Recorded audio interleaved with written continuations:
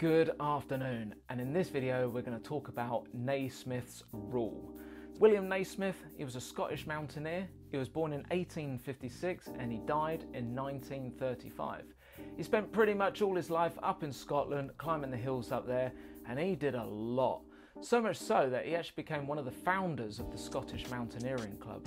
And during his time, he devised this rule that we've come up with now, this Naismith's rule, to help us judge timings when we're out in the mountains, and we can use his rule, his guideline, to work out, you know, how long it's going to take basically to get from A to B. So Naismith's rule, what is it? Well, for starters, it's not really a rule, it's more of a guideline. He proposed that it would take 1 hour to walk 3 miles. That's on the flat, with somebody walking at an average pace with average level of fitness. He also proposed that you would have to add an extra hour of time for every 2,000 feet that you ascended, and that you wouldn't have to make any changes to your time if you were coming down a hill. So this rule is all well and good, but we are way past miles and feet, okay, in our mapping. We're very much in the metric system now, and we're using kilometers and meters. So what we need to do now is change this over, and it's very simple. So the 1 hour to do 3 miles now becomes 1 hour to do 5 kilometers. And you would add 1 hour for every 600 meters of ascent. Still no change for when you're coming downhill. Alright, so what I've done here to make things a little bit more easier for you guys to understand is I've wrote all the stuff here, and we're just going to talk a little bit more about it. Naismith's rule.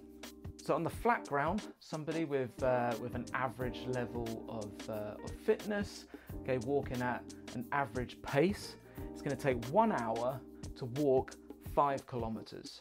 Now we're going to break this down even more. This equates to 12 minutes to walk 1 kilometer. The reason this is important to know is because on your maps, from one grid line to the next is a kilometer. So we know that if we're walking from one edge to the other edge of that grid square, it's going to take us 12 minutes, average, as long as it's flat ground. Now for climbing, these are the times that we need to add for the amount of ascent that we're doing. So we would need to add 1 hour for every 600 meters of ascent that we're doing on our walk. And we're going to break that down even more. So we'd add 10 minutes for every 100 meters of ascent that we're going to be doing. We're going to break it down even more. We're going to add 1 minute for every 10 meters of ascent. Now this one is the one to pay attention to. If you're using an Ordnance Survey map and you check the contour interval and it's at 10 meters, so those orange contour lines is 10 meters between each one of those, as long as you're going up, you can literally just count those contour lines and add it in minutes.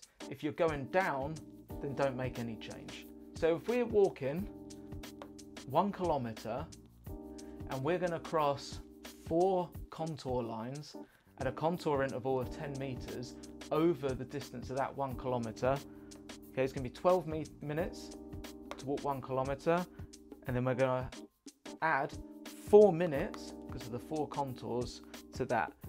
So we can now work out that it's going to take roughly 16 minutes to walk from A to B. So I hope all this makes a bit of sense to you.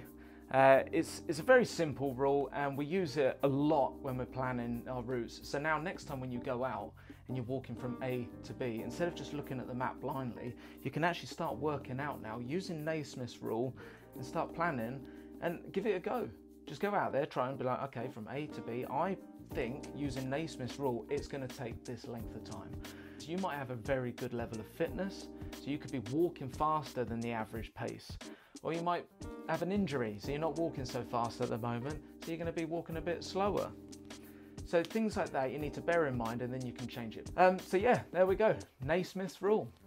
Hope you enjoyed the video, guys, and I'll see you soon in the next video. Take care.